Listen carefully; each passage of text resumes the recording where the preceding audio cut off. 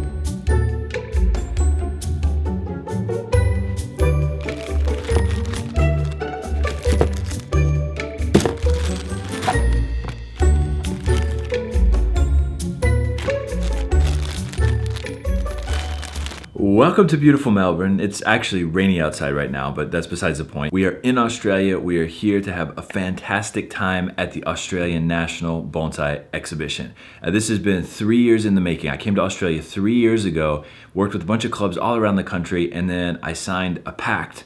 Not officially a contract, but I made a deal with the guys here that I wouldn't come back until the national show in 2018. Well, it happens to be 2018 now, and this weekend is the national show. So I'm very excited to be here. It's about 5 o'clock in the morning right now. I am totally jet lagged at this point, but we're gonna go downstairs and have a good time today. So I think I've got some workshops going on today, and then on Saturday, Sunday, we're gonna be doing some demonstrations. So I'm really excited to see the material. I think it's gonna be a lot of fun. So let's head down and check it out.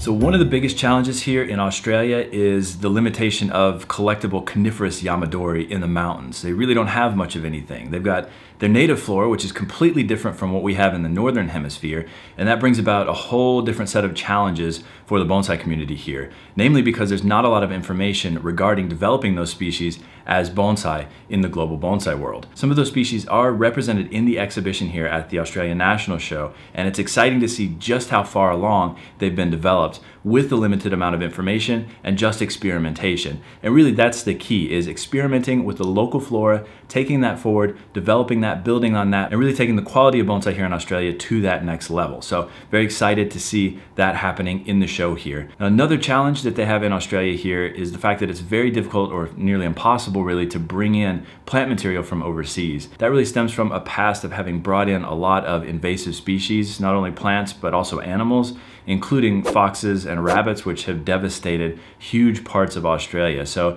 they're quite averse to bringing in outside plant material and other fauna and flora. So it makes it really difficult to actually bring that kind of plant material in, which is why you don't see trees imported from Japan or Europe or anywhere else in the world represented as bonsai here. So that challenge, on top of not having coniferous material to collect in the mountains, has really made it difficult, I think, for Australia to move forward in the global bonsai world in terms of being recognized as a place of quality. But that all changes right here, right now at the Australian National Show in 2018, because the quality of trees here is world class. I was really surprised. It was above and beyond my expectations, which is always an exciting thing. I hope you guys also enjoyed seeing some of the trees represented in the show here. And I think Australia has a great future going forward if they just keep that momentum going, utilizing their native species here, experimenting, building, creating beautiful bonsai.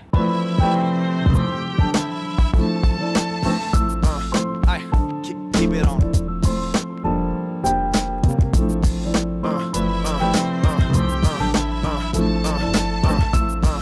Yeah.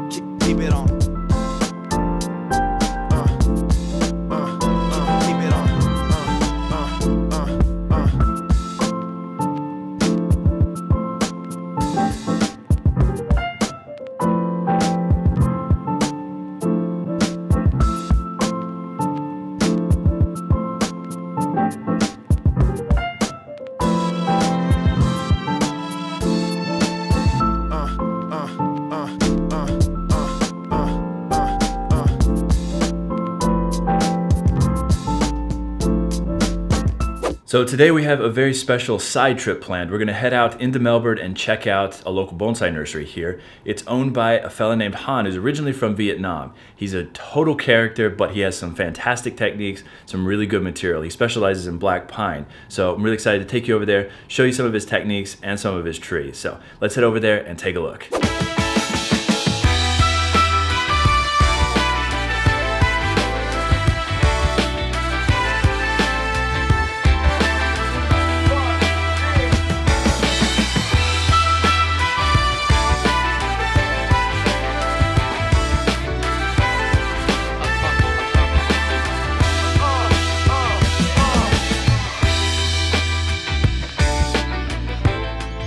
Good morning.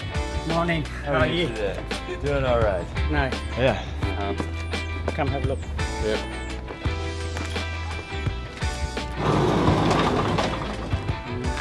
You go in there first, and then I get all this one. You play it down, and David he come to pick it up. Everyone come to pick it up. You know, the too strong wind.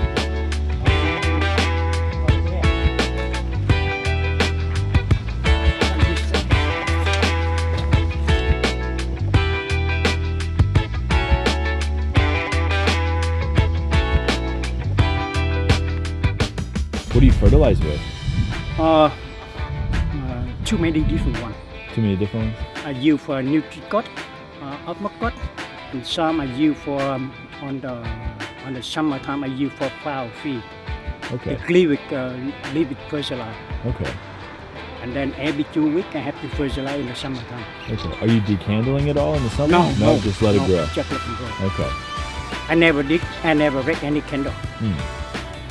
These things are huge. Amazing. Then this one very big one.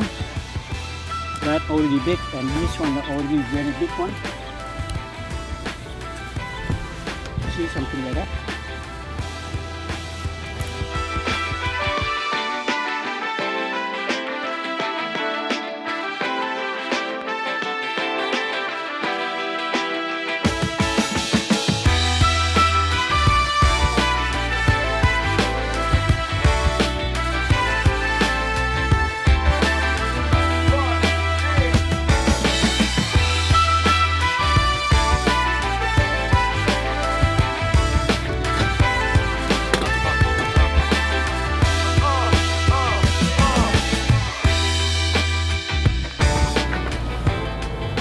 See, when I cut here, cut there, the back, anywhere, the more I cut, you see, the back anytime.